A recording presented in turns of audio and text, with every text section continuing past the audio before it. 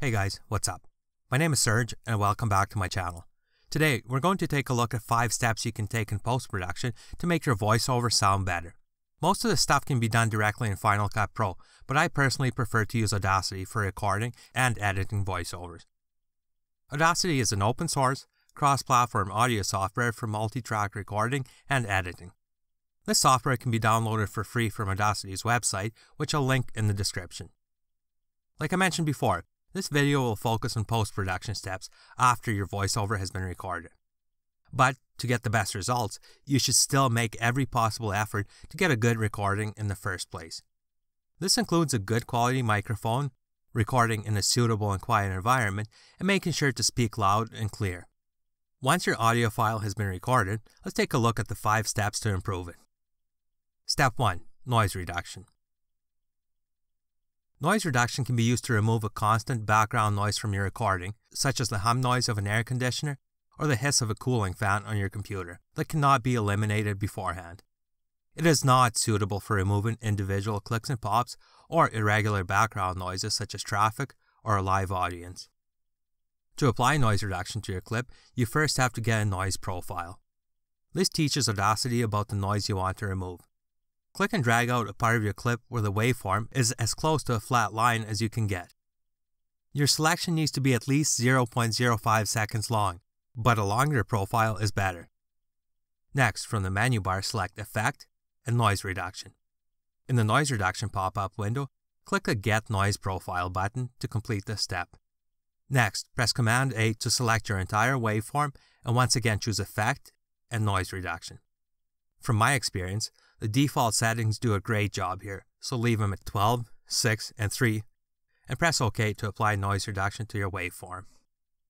Step 2. Compressor. The compressor effect compresses the louder parts of your recording, allowing the entire clip to be amplified. The result will allow you to amplify the quieter parts of your clip without clipping the louder passages.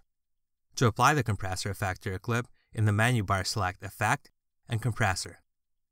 In the compressor effect pop-up window, there's a few adjustments that need to be made. First one is the compressor threshold. This is the volume level above which your audio will get compressed.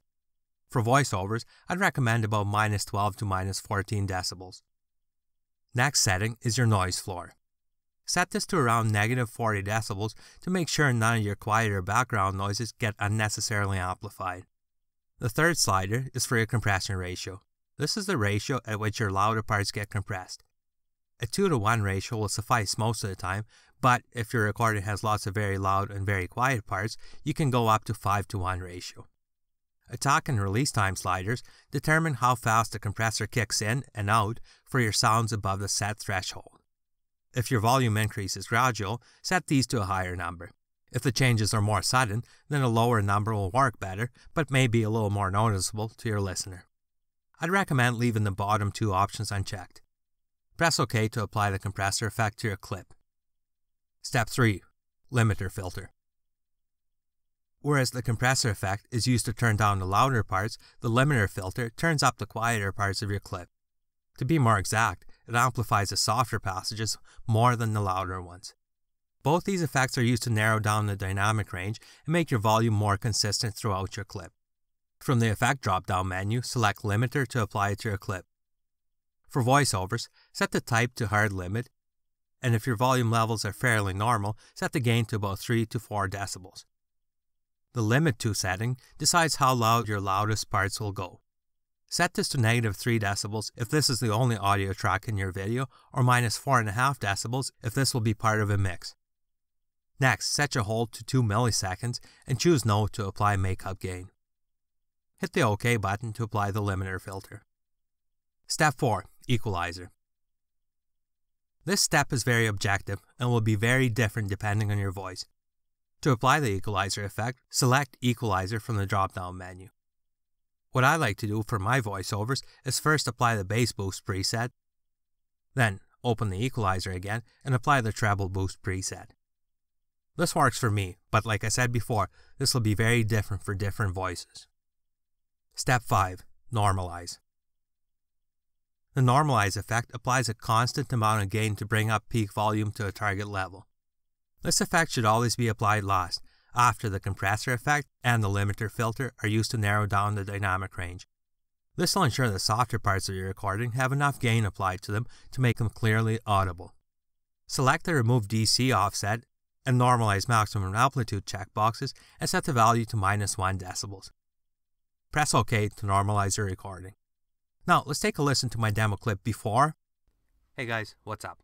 Welcome back to my channel for another tutorial video. And after. Hey guys, what's up?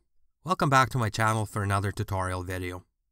Not all these effects are necessary, and everyone's take on what sounds better will be very different. This is what I find works for me. Let me know in the comments below what kind of effects you apply to your audio clips. And if there's any audio experts watching this and have some tips for me, I would love to hear from them. As always, if you found this video helpful, please hit the like button and share with someone else who might enjoy it. And if you haven't yet, check out the rest of my channel for more tutorial videos. Thanks for watching, and I hope to see you back next week.